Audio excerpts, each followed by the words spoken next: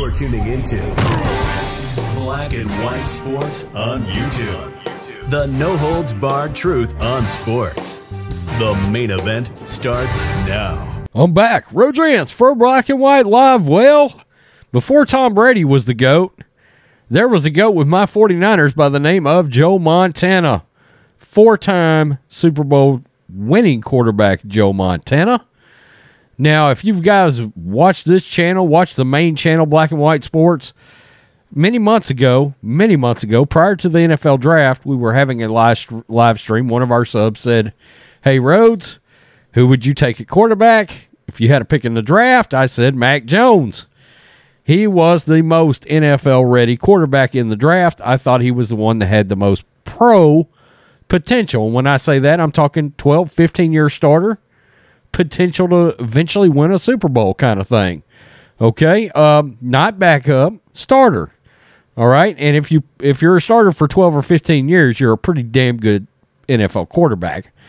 Well, the GOAT has come out, and he has echoed some things that, well, the former GOAT anyway, has come out and echoed some things that I said I wouldn't have taken Trey Lance. All right? Taking some heat from 49ers fans for that. I don't care. I'm a 49ers fan. I still think Mac Jones should have been the selection. And I have also told you on this channel that, and in fact, I did a video about a month ago where it came out that Kyle Shanahan, I mean, it was confirmed. Kyle Shanahan, Mac Jones was his pick. Now, I've been told that John Lynch / Adam Peters and some other people in the organization really talked Kyle Shanahan out of Mac Jones into Trey Lance. We don't know if that's going to work out yet. We don't. But Joe Montana has said he wouldn't have selected Trey Lance. He would have drafted Mac Jones. Well, here we go. Joe Montana claims he wouldn't have selected Trey Lance over Mac Jones with the third overall pick in the NFL draft. Quote, "If I were the 49ers, I would have taken the kid from Alabama last year, Mac Jones." He said on ESPN's College Football Live Tuesday. Nothing against the guy that they took, Trey Lance, but more pro-style offense, more used to being in tough situations. Mac Jones, the eventual 15th overall pick by the Patriots, has been impressive through his first 8 games. He has thrown 1,997 yards with a 68.1% completion percentage. And Joe goes on to talk about how Alabama reminds him of UFC of old. Quote, "They are putting out quarterbacks like crazy, and I think the kid Bryce Young that is there now is a lot of fun to watch. Alabama has such great teams and are so far above the other teams that their talent level usually carries them." Now, the one thing that should be mentioned here that Gary Sheffield goes on, this is Outkick, goes on to talk about is the fact that, Mac Jones may have been drafted into the perfect situation. I do tend to agree with that. I think there were 2 offensive coordinators that Mac would have excelled under. Josh McDaniels and the other's Kyle Shanahan, okay?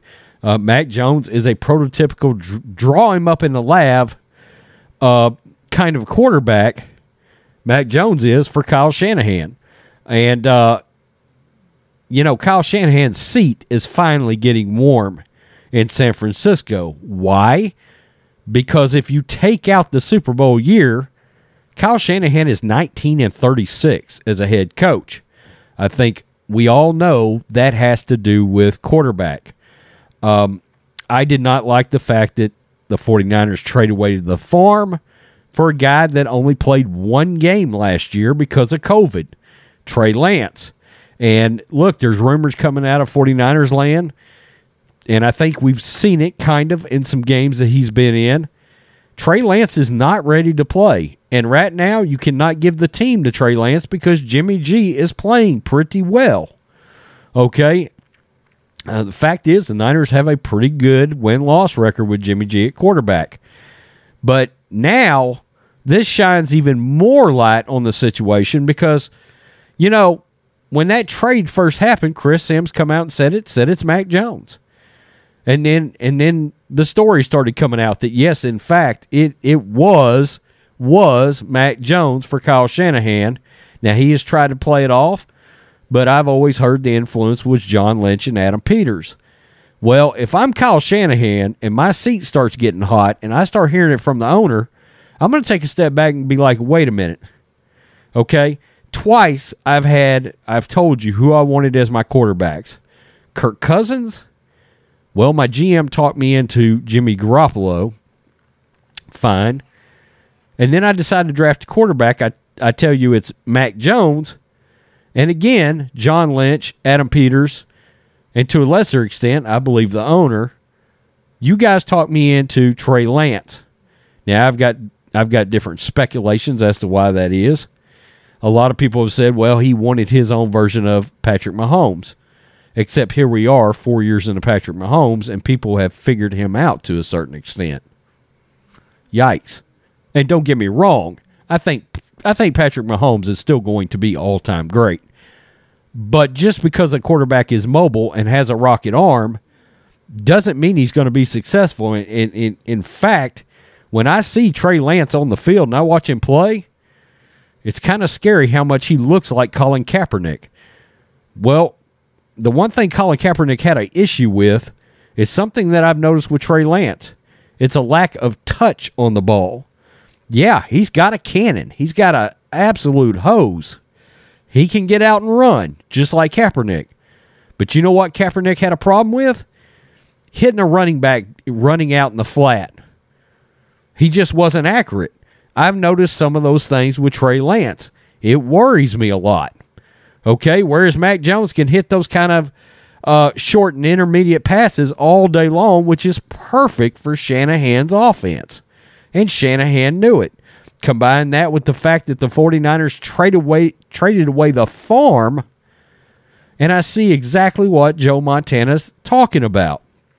You're sitting back, you're the Niners on draft day, you still got all your draft picks, and boom, you take Mac Jones at 12.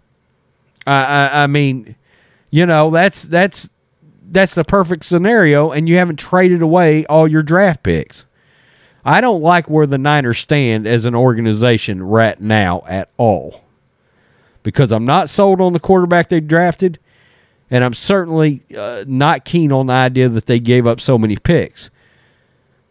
We know good and well Joe Montana is a pretty good judge of what good quarterback play looks like.